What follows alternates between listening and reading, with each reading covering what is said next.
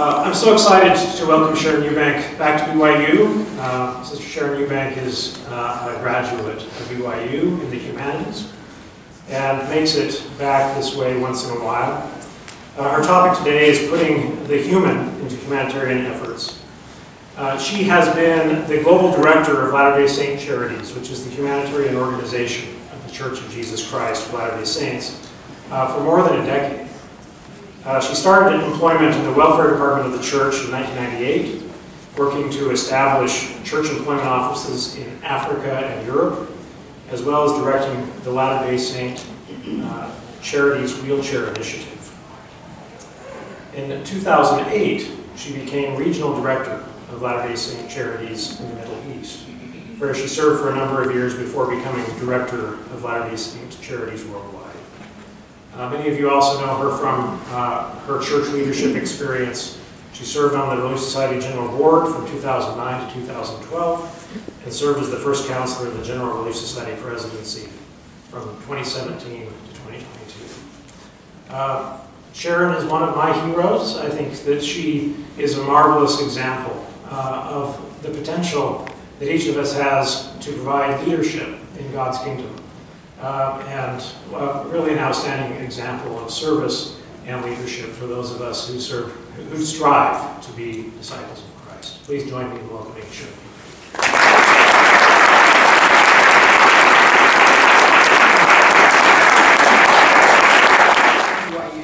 But I have to say, I was thinking about the lecture series.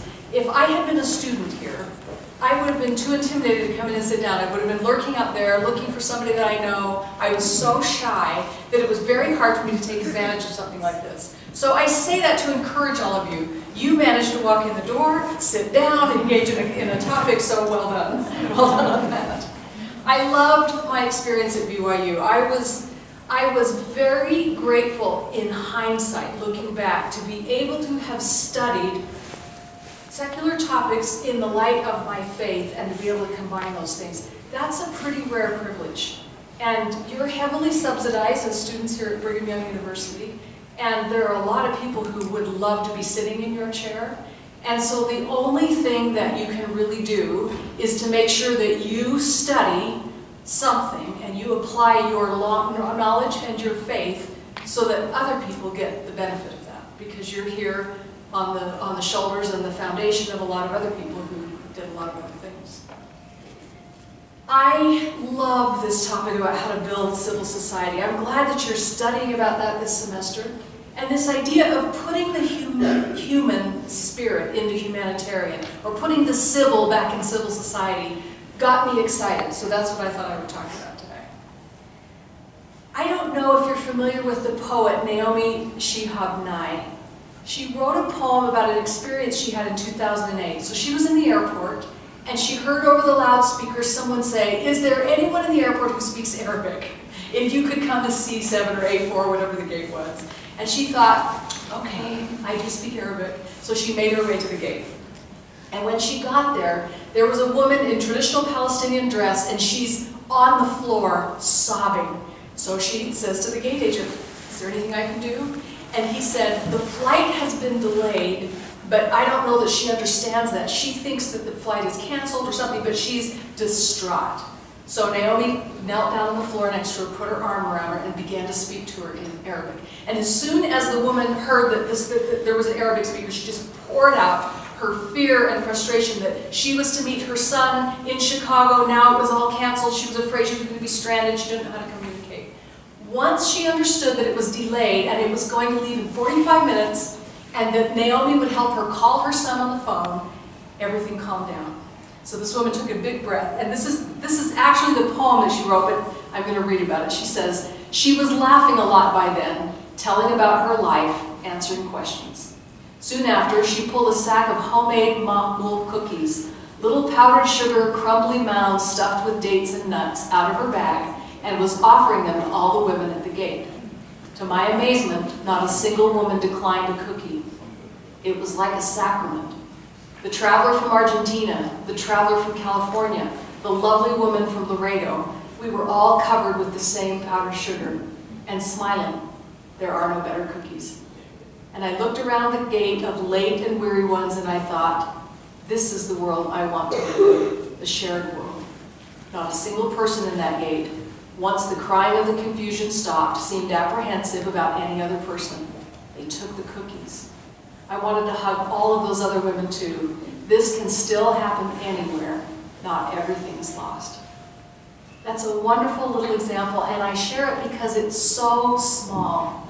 When we are talking about the inflection points for humanness in humanitarian or civil in civil society, it is not the giant building blocks that are carved out of government programs or university projects. It is the mortar of the individual experience like this that holds it together. If that mortar disappears, the whole thing comes crashing down. And each one of us can do that, but it isn't as big as we think. It hinges on small human acts of compassion and kindness. So, as members of the Church of Jesus Christ of Latter-day Saints, as people of covenant, as Christians, we have covenantal responsibility to learn how to be that mortar. And we don't talk about it enough. We're focused on the big things. We're focused on our master's thesis and on the project that has to be done, and the big things. And we think if we're not doing those things, we are not contributing in a big way. But my great testimony is when we look back on our lives, it will be the small human things that make a big difference. I have a friend from the Middle East, and he said, you Americans, he said, you try to get work done by leveraging your relationships. He said, we Middle Easterners, we try to build our relationships by leveraging work. That was very impactful to me. Are our relationships instrumental to getting our thing done, or are they the end in and of itself? So, the BYU experience, and the Kennedy Center particularly, is a wonderful privilege for people of covenant to learn by study and also by faith. So I'm going to be talking about small human things that I feel in my 25 years of experience make a difference.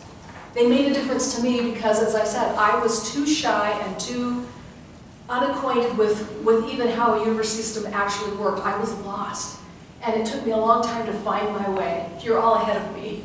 So I'm grateful to be here with you. We know that we have covenantal obligations to do certain things, to gather rather than scatter, to build up rather than tear down, to hold the hands of widows and orphans. We know those covenantal things. But it's so hard in the complex world that we live in to know how to do it. The genius, the superpower, is in knowing what to do or how to do. So I want to talk about that today. Because there's various estimates, but over the last 50 years, the world has probably spent nearly $3 trillion in humanitarian aid. And somebody raise their hand and tell me one place that we've solved it. Because we haven't. And $3 trillion later, we're still trying to think about what is it that really works, what really makes a difference. So, I'm going to show you some pictures. There you go. So here's mine. If you read in the New Testament, Jesus says, all right, I'm going to tell you the how. By this shall all men know that you are my disciples. If what? You have love one to another. Lucky for us, in the Restoration Scriptures, he starts to encourage us and give us some examples in other ways. So I'm going to show you 5 scriptures that come out of the Doctrine and Covenants and the Book of Mormon that kind of augment this encouragement from Jesus. If you want to be my disciples, this is how people will know that you're my disciples, that you love one another. And one another, not just meaning us ourselves, but everybody, the way Jesus loved everybody. All right, so here they are. Anybody know who that is? It's a very young Elder Ballard, President Ballard. He was the newest apostle. He was called in 1985. This picture was taken in 1986. Now he's the senior apostle. He's the president of the Quorum of the 12. But at that time, there was a cyclical famine going on in Ethiopia. There happens to be another one right now. But he was sent after the church did that very special fast in 1985. Most of you don't remember this, but I was a missionary during that time, and the whole church, at President Kimball's request, fasted. and gave what we would have spent on food, that fast offering, for famine relief in Ethiopia. But the church had no mechanism to deliver that aid. So President Ballard, as a young apostle, was sent along with someone from the presiding bishoprics office to go figure out what should we do with the $6 million that the church has donated. So there he is. He told a story about being in that camp. It's a feeding center, and an Ethiopian man stumbled in. He'd come in from the desert. He'd been walking many days, and he was carrying a child, a little infant. And he held up that infant in his arms, and he said, as he walked in, "Can anybody help this baby?" And President Ballard, when he told the story, got really emotional, because he said that man had been walking for 9 days, and he could have said, "I need help, so I need water." You know, it could have been about him. He was the very poorest of the poor, but it was about the baby. That man was walking toward the feeding center when he heard a child cry off the side of the road, and he left the road. He walked into the little series of huts, and he found that child held in its mother's arms, but the mother had died. So they're lying on the ground. So he picked up the baby, and he walked the rest of the way in. And his first instinct was, what can be done for this baby?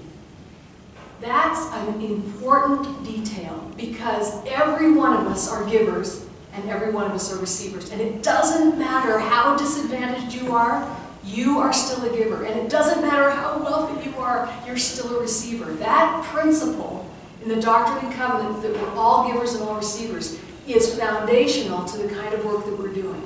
So that you don't ever feel like, I've been given so much, I will come and help you. Or that somebody, you know, we often say, oh, they're so poor, they have nothing. Those kinds of things are disempowering on both sides. We should never say those kinds of things. And this principle helps us. So the scripture that goes along with President Brigham says, out of Alma 1:30, "And thus, in their prosperous circumstances, they did not send away any who were naked, hungry, thirst, sick, or that had not been nourished. And they did not set their hearts upon riches. Therefore, they were liberal to all, both old and young, both bond and free, both male and female, whether out of the church or in the church, having no respect to persons as to those who stood in need." I really love that encouragement from the Book of Mormon. This is a picture that was taken during the pandemic down in the Navajo Nation. Now, I don't know which of those people has brought the food and which of those people are receiving the food. Doesn't really matter. Look at their faces. Even the man who's wearing the mask, you can see in his eyes, he's happy to be there. And the other man in the stocking cap, he's just thrilled at what's going on this day.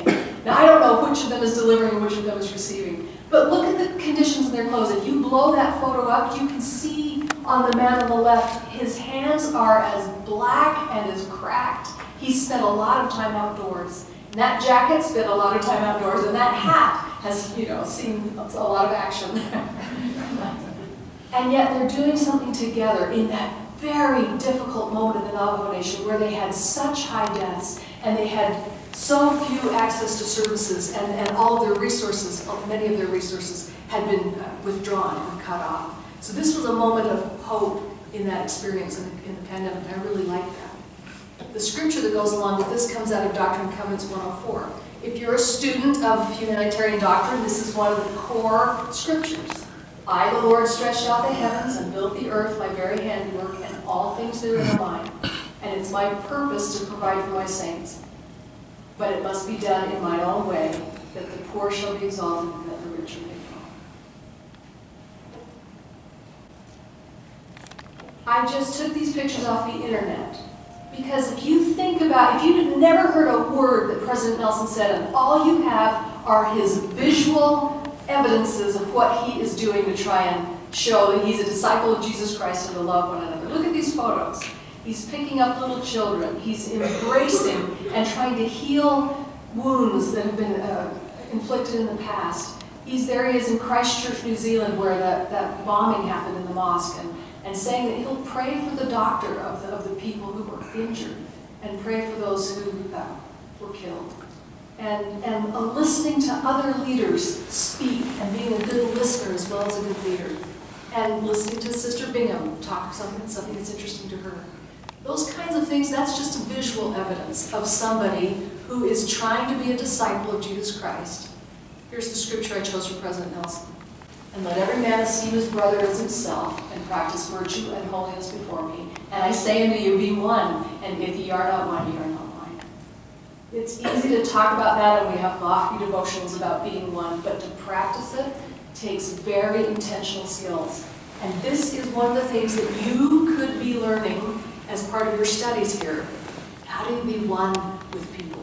How do you actually do it? And if we had the time here, I would ask you, tell me what it takes to have those skills. Maybe we'll have a little bit of time. How many people in this room have participated in some kind of a helping hands activity? All right, lots of you. It's not about the shirt. It's not about the photo that shows up in the church news. What is it really about? It's about that. It's about that woman who's at one of the hardest moments in her life, and there is somebody there who's helping her, and she overcomes. She just puts her arms around that person. In gratitude, in suffering, in grief. But the point is, they were there. They were there in proximity at the right time to offer that kind of comfort and relief to somebody. So yeah, it's about the chainsaws, and it's about the mucking out of stuff, and it's about wearing a yellow shirt, but it's not really. It's really about that. And you don't really need to wear a yellow shirt to be able to do that. People call me up all the time in my office. They say, Sister Eubank, I love humanitarian. I want to be a humanitarian. I want this to be my career. What advice do you have for me? You know what I say? I ask them, all right, tell me about the person you minister to. There's this silence on the phone. Those skills are the exact same skills. If you love humanitarian, another word for that is ministering to somebody. Ministering isn't going to visit somebody once a month and just, having some kind of an awkward interaction. It's listening to them. It's finding out what's going on in their life. It's being present in those difficult times. It's loving.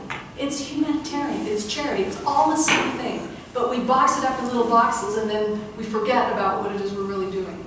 So there's my pitch for ministering. All right, this is Mosiah 2:17. There's a food bank down in Las Vegas, and they put this quote on their food bank wall. They're not members of the church, but they love this quote, and it encourages the people in Las Vegas for this food bank. It says, I tell you these things, that ye may learn wisdom, that ye may learn that when you are in the service of your fellow beings, ye are only in the service of your God. So here is the photo that I bring along with this idea of peacemaking. A lot of you are studying conflict resolution, peacemaking, politics, all of those things, social cohesion. It's important.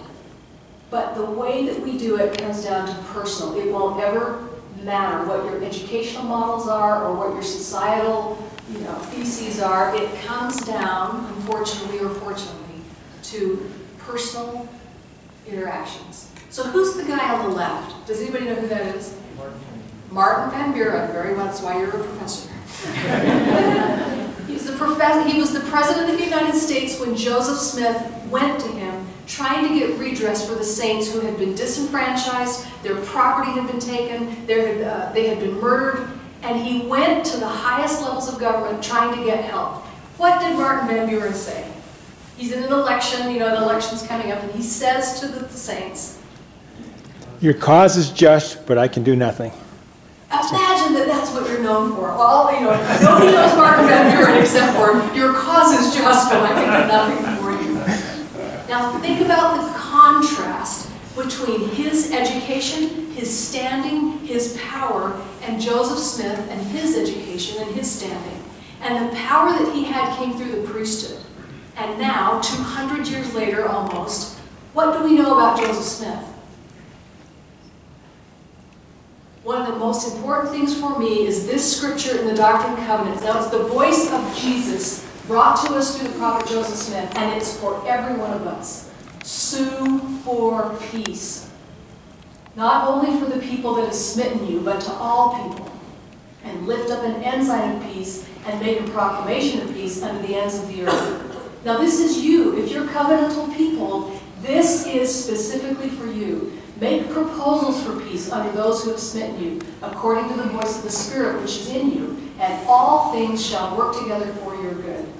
It's an interesting contrast between those two leaders. And I'm not going to write Martin Van Buren off. Maybe sometime in his life he'll repent and he'll have the opportunity. But for us, looking at these two historical figures, we have the opportunity not to say, your cause is just, but I can't do anything for you, but to say, I'll sue for peace. Even if you've been against me, even if you've hurt me, I will plead your cause, because that's who I am. I'm a follower of the Prince of Peace. And that means something to me, and I hope it means something to you. So now we're back to my question. How come money doesn't solve humanitarian crises? You can read in the newspaper the church has amassed a stockpile of money. Why aren't they using that to solve humanitarian problems? Why doesn't money solve humanitarian problems? And I'm asking you. Let me hear from 3 people. Why do you think $3 trillion later we haven't made any perfect place? Well, giving money to the needy generally creates a sense of dependency. When they receive something, they're expecting more, and it kind of downplays self-reliance. All right, money, just on its own, doesn't really build up people's abilities to be resilient and take care of themselves, self-reliance. Because the problems often go way deeper than just getting that. There's a lot of historical and cultural problems. What are you studying? Sociology. Well, we have to talk to your professors, because that is exactly right. Problems run a lot deeper than the surface issues of what's going on with money. So we throw money at things and then we're disappointed when it doesn't solve those cultural and societal issues. They exist for a reason. Everything is designed to exist because of the forces that are at play. And money only distorts those forces most of the time. Let me hear one more. They've outdone you, so I guess show that you're here for a reason. Go ahead. Yeah, just to kind of add on to that, it's just like you can't. Oh, sorry. It's a behavior thing. You can provide money to people to help them have clean water, but if you can't teach them to filter the water or how to use the filtration systems that you're providing, it's just money that goes to waste. You have to teach people how to become better and how to learn these new ways that the church is trying to provide or other humanitarian organizations are trying to provide its behavior. Perfectly said. Money doesn't change behavior permanently. It distorts it, but it doesn't. It takes different forces to be able to change people's behavior in other ways. So I'm going to teach you, and maybe you already know this, but I'm going to pretend like we're learning this together. What I will teach a 12-year-old, a missionary couple, it's the most basic part of development. Are you ready? I call it UNO principles because the number one UNO thing is the most important, and then you can remember it by the colors. All right, so here we go. UNO. What do the local leaders want? What do the people themselves want? That's the most important thing. You can come in with your ideas and your grant and your funding and your university education. That doesn't matter. What do they want? Because you can't affect change unless you're serving the need that they have. The second one, what skills can the beneficiaries themselves offer? Because if you come in there saying, boy, they have nothing, you just turned them into a victim all over again. You would never want to do that. So I love to ask this question, what have you already tried? What worked? What didn't work? What do you want to do next? That kind of a discussion, they're able to say, all right, these are the things I can do. And then you can have a productive discussion about, are there ways to get the community involved to fill in the gaps? Now, we're talking about civil society. Why do we care so much about getting the community involved? Why don't I just keep this between them and my organization, or them and me? Because it's a lot cleaner. Involving a bunch of volunteers and community is way messier, way longer. Why are we doing that?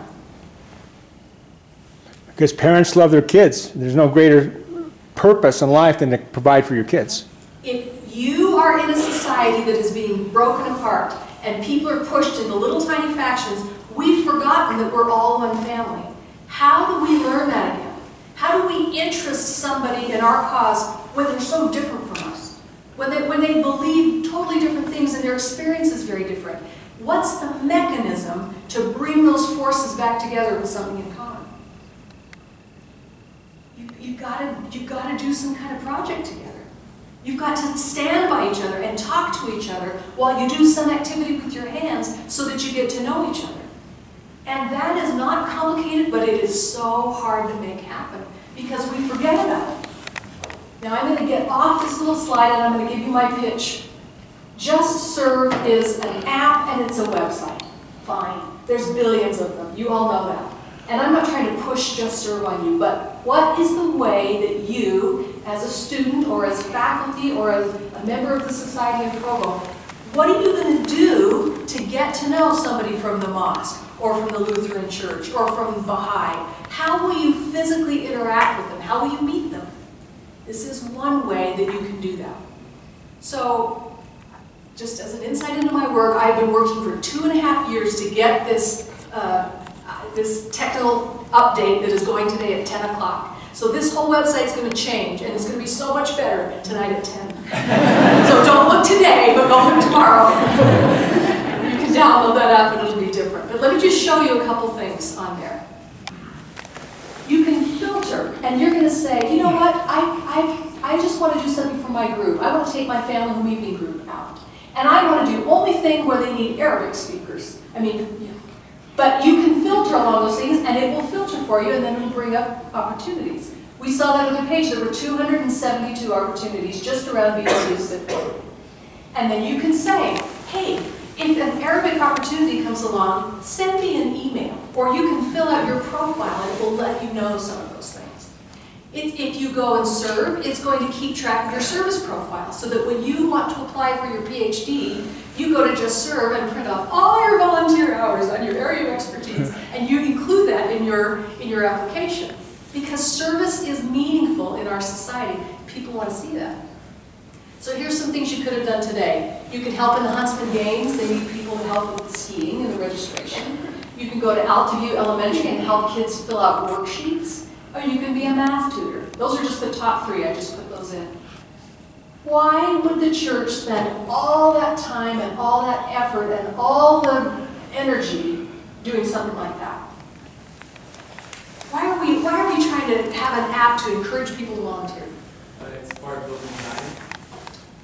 Will you please write about that? This is exactly what Zion is. It's knitting hearts together so that every man seeking the interest of his neighbor, every woman seeking the interest of her neighbor. And we know that intellectually, but we don't have opportunities to practice these as much as we could. So here's a way to practice. So if you're with young single adults and you want to do something, or family home evening, or your family, or a reunion, or on and on and on, look for ways that you and your group can get to know some other group, because that weaves social fabric back together. Oh, you can also submit a project too. If you have a great project, you can submit it on there and it'll come up and other people can help you. All right, back to if you invite your community and friends. The 4th thing on this little group is the idea sustainable? And what I mean by sustainable is, will the community structure be stronger to address that problem when it comes up next year? Or are they going to come find you and say, I need your help again? So in order to be sustainable, you want to build the structure, the ability for them to solve this problem on their own.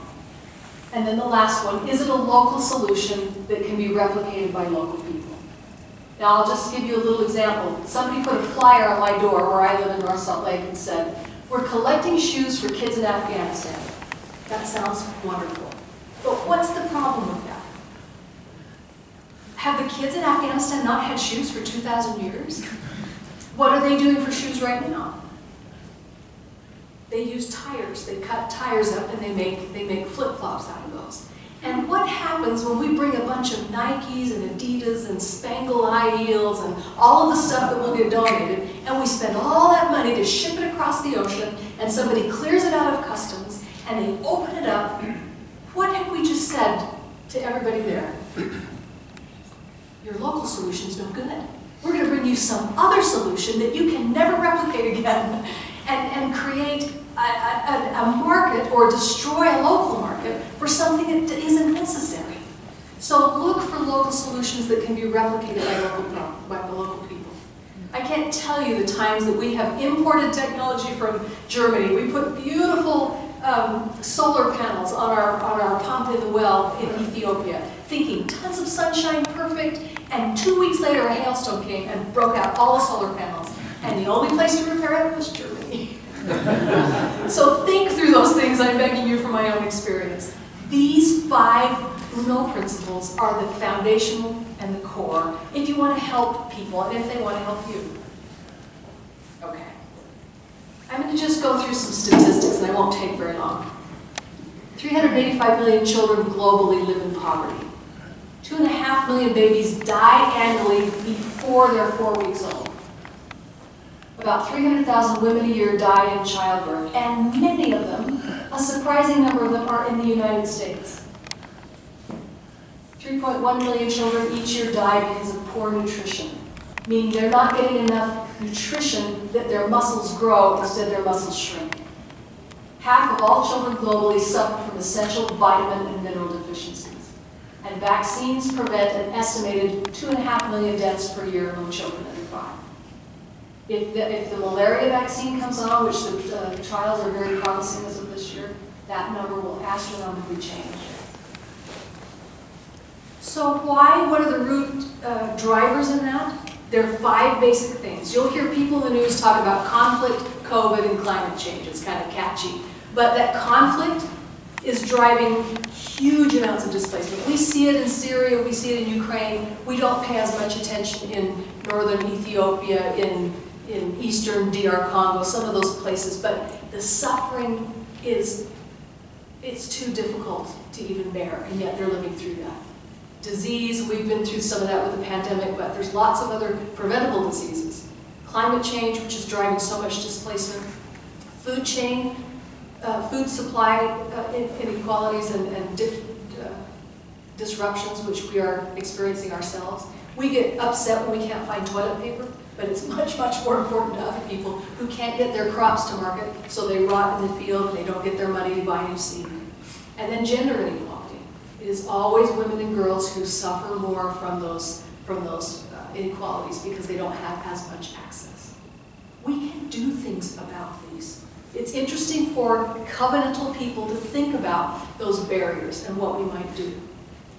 I brought this map will be updated for 2022 in May. This is the 2021 number.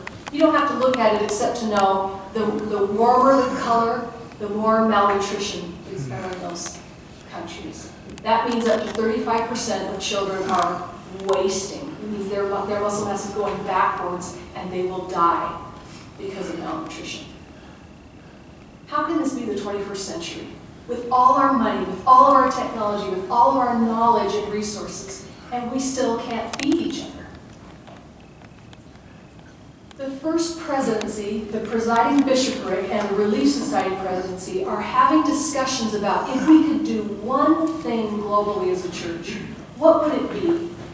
And it's centering on the ideas of prioritizing the well-being of children, so that the church can make the most of its worldwide impact and focus on the specific needs of young children and their mothers. And this would include children that are in the church and children that are outside the church. Well, what would they do? They're thinking about maternal newborn care, meaning that the mother has a healthy birth, the baby survives, the mother survives.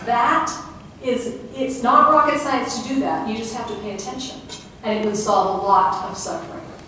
Immunizations, routine immunizations against those deadly killers that don't need to be killing people. Child nutrition. Most kids eat starch. And it's true in the United States, it's true in Kenya, it's true in every place. They eat rice, they eat poi, they eat macaroni and cheese. They don't get the vegetables and the nutrients they need for their brains to grow. If they don't get that and their brains are growing, the window closes when they're 5 years old. And then you can't make that up. What you got before you were 5 years old is what you get. So there will be all kinds of kids who will never be able to come to a university because they couldn't finish primary school, because they didn't have the cognitive resources, because they didn't have good nutrition. So we talk about pathway, we talk about perpetual education fund, we talk about the church schools, but nutrition is the core foundation of that. And then finally would be access to primary education. So think about what this would mean. A child is born healthy, its mother survives, it breastfeeds, it gets immunizations, it eats nutritious food, it has clean water, it enrolls in primary school. That little scenario, practiced over and over again by the covenantal people of the church, would change the face of the world more than the $3 trillion we've already spent.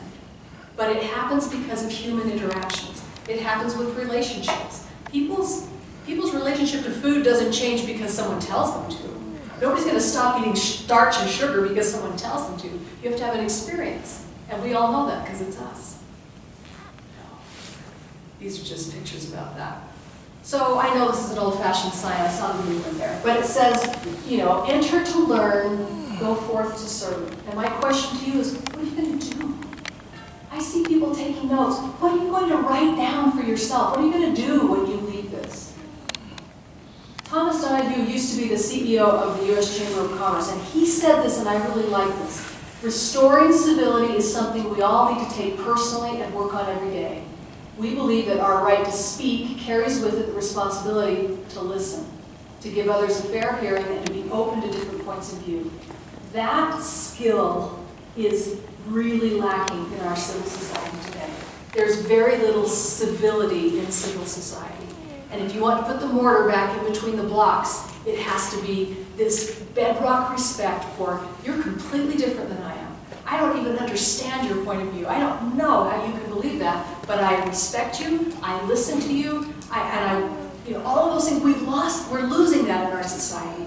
And as members of the Church of Jesus Christ of Latter-day Saints, we're under covenantal responsibility to bring that back, because that's the gospel of Jesus Christ. So, I'm going to conclude with 16 things that you can do that will put the human back in humanitarian, or put the civil back in civil society.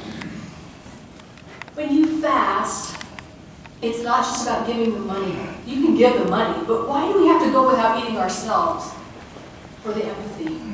For the small sacrifice, that small drop of sacrifice that says, I'm in this enough with you that I'm trying to have enough empathy with you.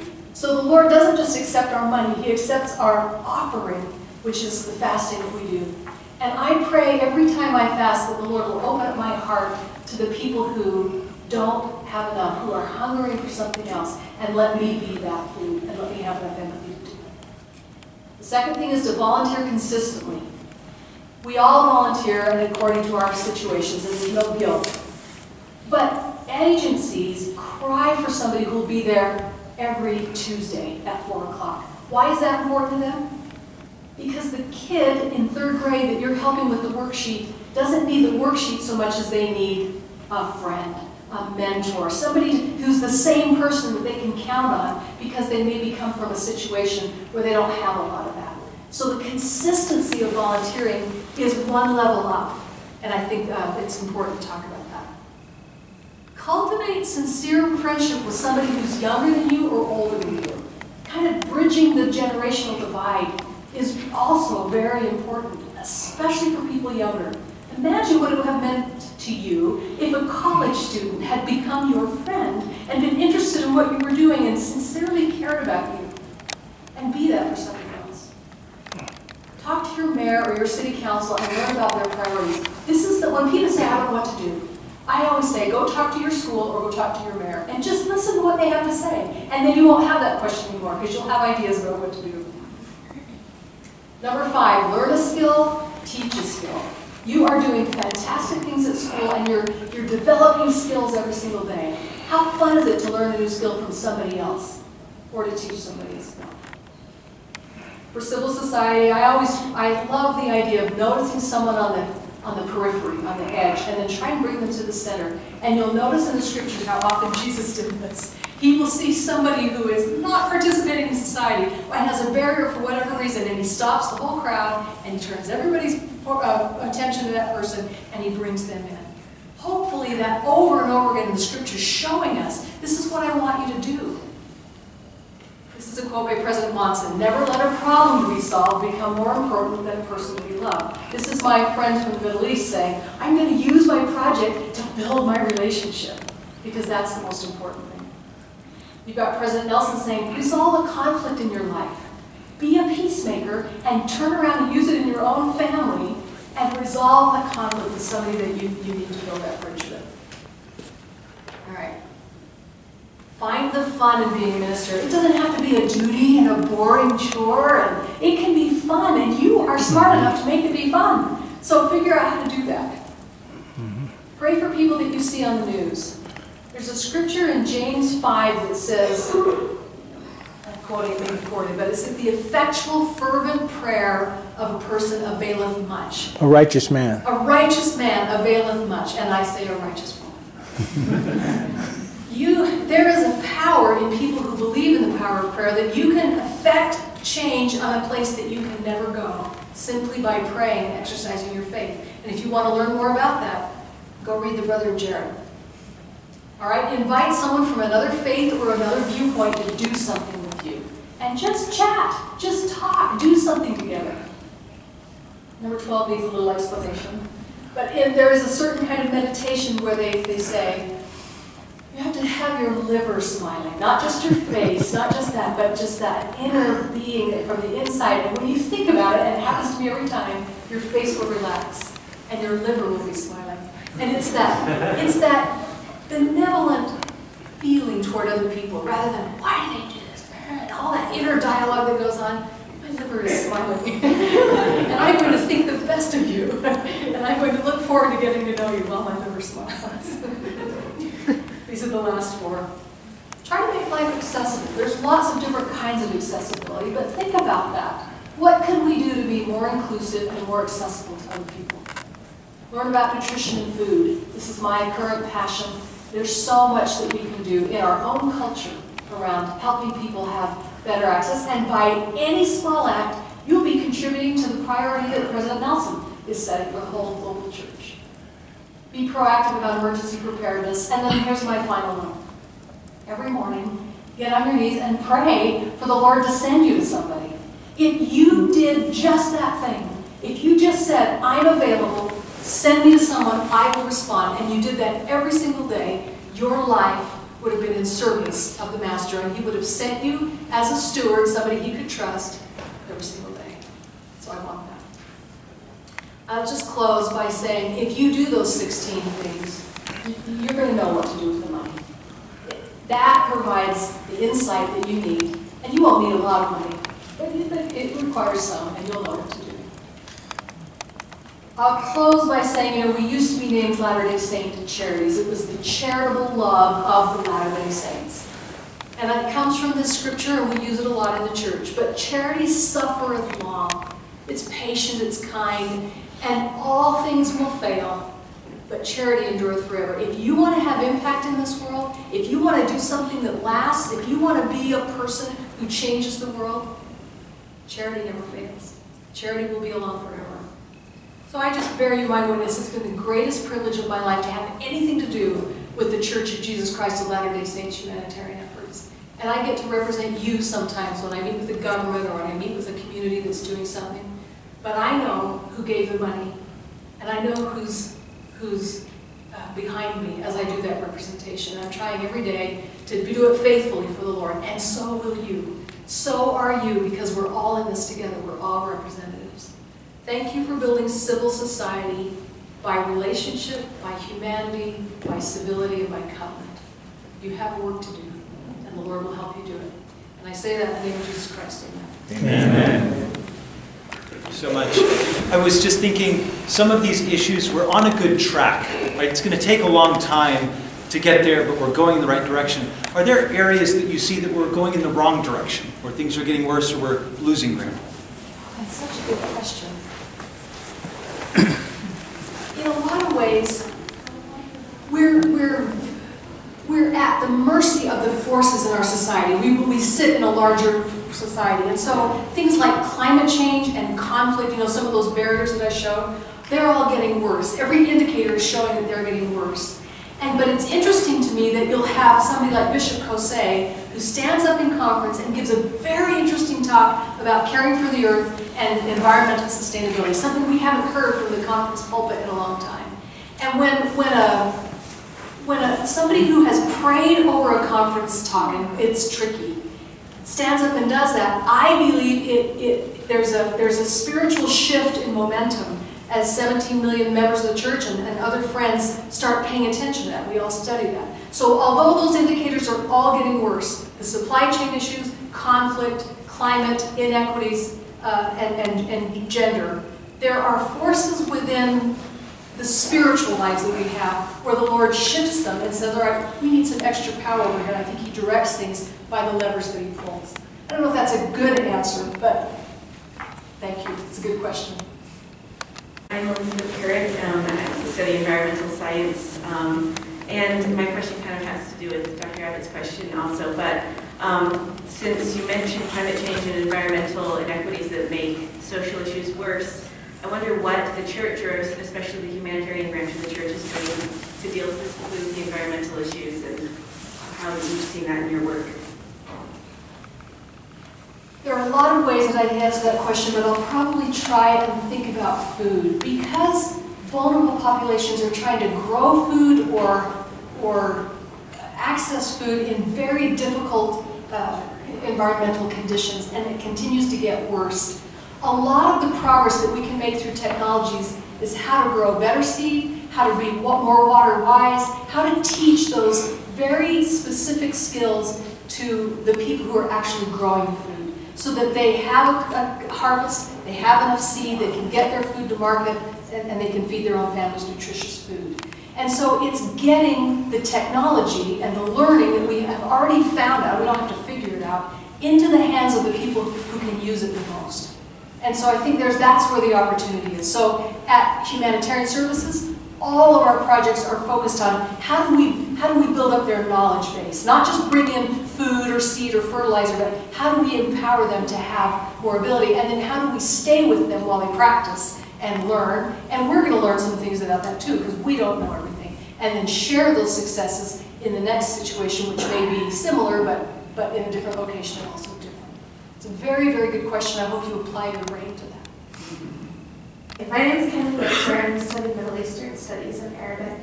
I just wanted to ask your advice on, as you're doing international development type projects, how you're able to respect the local culture and traditions and religion while still providing aid and support. This question goes back to that UNO principle that I talked about. If you feel like you have an answer to somebody, let's say you believe that female genital mutilation is wrong and it should never be practiced, and that's your belief, but you're working in a community where people are practicing it and have for a long time, and they have very strong cultural reasons why how do you think you're going to change their mind? You can't unless they want to change. And so your job is to bring information and experiences and be along with them as they're on their journey about, can we continue this practice? But nothing about you lecturing them from your morality on their side is going to change their behavior. So that principle that I talked about, of what is it that they want? I'll give you an example. I'm sorry that I chose FGM, but there was a location in Ethiopia where there was a lot of FGM being practiced. And when they sat down with the religious leaders, they said, what would it take to not have this be the practice? Is there any condition where you wouldn't do it? They said, well, one of the great reasons we do it is that the village over there won't marry our young girls if we don't do this cultural practice. They said, if we got consensus from these villages around you that we would change the marriaging practice, would that be enough? And they said yes. And that was one of the few successes in that project where they were able to change it, because they said, what is it you really need? And then how can we accommodate that? But you will never change somebody's ability around their cultural practice just by lecturing them from your moral viewpoint. It will never, ever happen. It has to be what they want. Yes. I'm a European Studies student right now. We were talking a lot about the positive things that can happen, but sometimes it can be super overwhelming to pick one. It feels like maybe sometimes I don't have the strength to do all that I want to do. So how can maybe I'm speaking for multiple people, but how can I find kind of the hope in some of these dire situations and work and use that hope to build on to doing other projects as well? Thank you, Abby. When we live in a time of so much access to information. You're seeing, every night I look down and read the news, and I'm getting information from all over the world about all these problems, and I just can't breathe. I get claustrophobic. And I feel responsible. What should my agency be doing? What should I be doing? There's only certain things that we can do, and there's a lot of things that we can't do. So how do you not get depressed and overwhelmed and quit? The only way that I've found in my life is to turn back to Jesus Christ and say, this is your world, these are your people, this is your church, and I'll do anything that I can in front of me that you've inspired me to do. But the burden of it has to be on Him. We don't have the strength, we don't have the ability, we don't have the resources. There's too much need. So it has to be in Jesus Christ. And you can turn your faith to Him and ask Him to bear that burden and thank Him for it. And then commit to do your part. Sorry, Abby. I probably read a little bit too much news. I'm Sabrina, and I'm a nursing student, and I'm actually from Switzerland. But I love the Just Serve app here in Utah. It's slowly switching from all the other topics, I guess. But I love the Just Serve app here. I use it in Europe, though, a lot of times, and it's not that great. How is it administratively organized? In an international view, and how can we improve it, or what can, I don't know, also non-members opportunities or something like that. Thank you. Just Serve works, and it works well in the United States because we have a lot of church members who have callings, and they go out and visit agencies, and they fill that up, and they kind of promote it. But in a place like Puerto Rico, where there's 1,800 members of the church, how is that going to work in your experience in Europe? So we've decided that it can't just be borne by members of the church. We're going to have to go to our faith partners and the Red Cross and all of our humanitarian agencies and say, look, let's do projects together and let's post on Just Serve. It's free, it's global, and we can do that. And by that way, it will increase. So as soon as we have this technology update, we will start then following that strategy so that it won't just be borne on members of the church. It'll be a true community effort. And we hope that it'll go forward, but any ideas as a user that you have of ways to make it simpler or easier for other people to interact, we welcome them. Thank you. Thank you to everybody.